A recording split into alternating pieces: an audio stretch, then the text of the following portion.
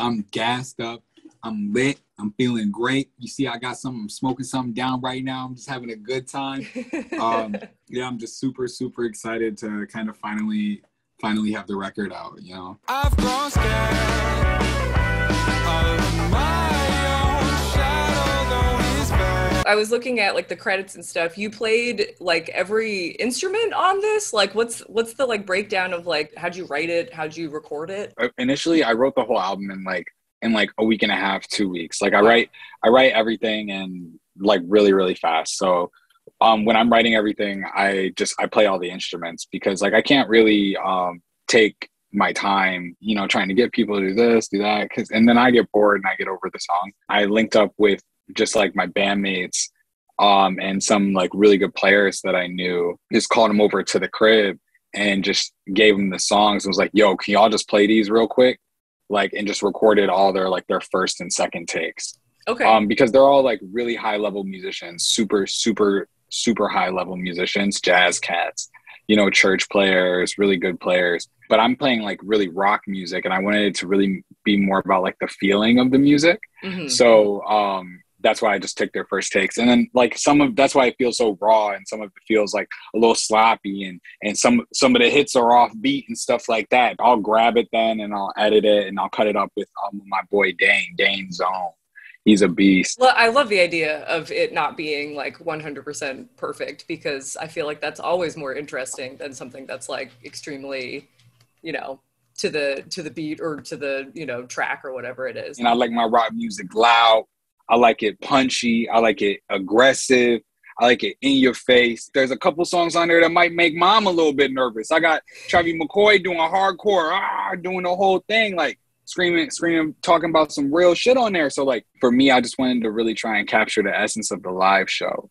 For me, the live show is so important to me. It's really what I live for is the performance, and my songs are really a catalyst for me to get my message out. How did you get linked up with Travis McCoy? Yo, Travis is like the nicest dude in the world. He's the greatest dude. I'm originally from Buffalo. You know, see, this is my first interview for the whole album with the alternative. It's crazy because y'all rock with me since To the Moon, like in the very, very beginning. So like I love that I'm talking to y'all right this second. I got the Buffalo hat on and you know, I'm from Buffalo. Travis originally from Geneva, New York. We got a couple mutual friends. My boy ran into him at a gas station and just pulled up on him and was like, yo, are you Travis McCoy? And he was like, hell yeah, what's up? Then he was like, yo, you probably should mess with my man Q because he'd be doing the rock shit. I was in the studio with this man, Brian Chills.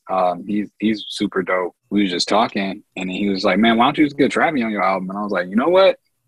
All right, cool. So I just text Travis like, bro, you want to get on the song? He was like, yeah, man, you send me the shit back. I have to ask, one of the, like, I know you've got this kind of like short interludes in between the songs on the album, which I loved. Can you tell me, was there like a backstory to this? My Shadow, my album, is in a way an homage to one of my best friends, Garfield Williams, who passed away in 2017. And all the interludes throughout the record are all taken on the course of me traveling to his funeral and returning home. He was my college roommate, one of my closest friends. He pushed me to even kind of do the music and to keep doing the music and to try and stay out of trouble and just keep my head focused over here and like, yo, you can just do this. So, you know, when he passed, it really kind of took a lot for everybody. Like I got his tattooed on me, like that's my brother for life. So thank you for sharing that. I feel like just the process of like recording like real life just adds so much to it, you know, beyond just the music itself, that I think that's really beautiful. I think I was made first aware of you and your music just with your, I don't know if I call it like a tagline or like a slogan of like changing rock music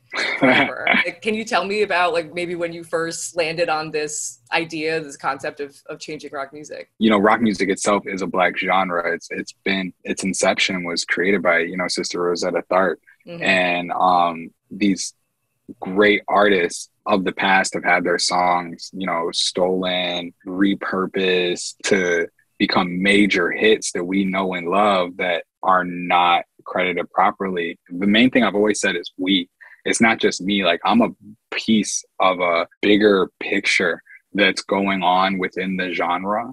There's like so many artists around who are making incredible music that are pushing boundaries and also reclaiming the genre that, you know, has been stolen and bastardized throughout time. I love rock music, you know, and I love the feeling that it gives me. I love the feeling at the shows, the feeling from the bass and the guitars when the drummer just bangs. I love that you can just pick up some instruments and not really know how to do every single thing, but you can just make some shit. And if it sounds good to you, and your singer doesn't have to be Whitney Houston, but if they can hit a damn note, then we're going to be on and popping. And I think that, you know, there's so many kids, you know, that are like in like these schools, these high schools in the hood, also who aren't in the hood, just like everywhere, suburban kids, Black kids, like that feel like they're not allowed to like rock music, to feel like they're not allowed to. But I just want to provide those same kids with an outlet when they chilling and they want to, you know, post up with they boys. They can throw on a Quinton Brock t-shirt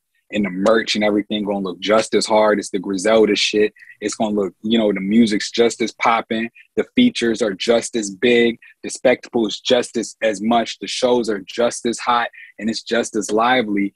And it's something for everybody to be able to experience and love, and they can be right there and stand on their own and feel like, yo, you know what I mean? I'm who I am, and I can be the person I want to be. Bartiz, Mags, Dwayne, obviously Willow Smith, like Meet Me at the Altar, Mananka, on the experimental tip, Lorraine. Like I'm on the Lorraine album, and that goes crazy too. Like it's a huge movement that's going on that I'm just very, very grateful to be a part of.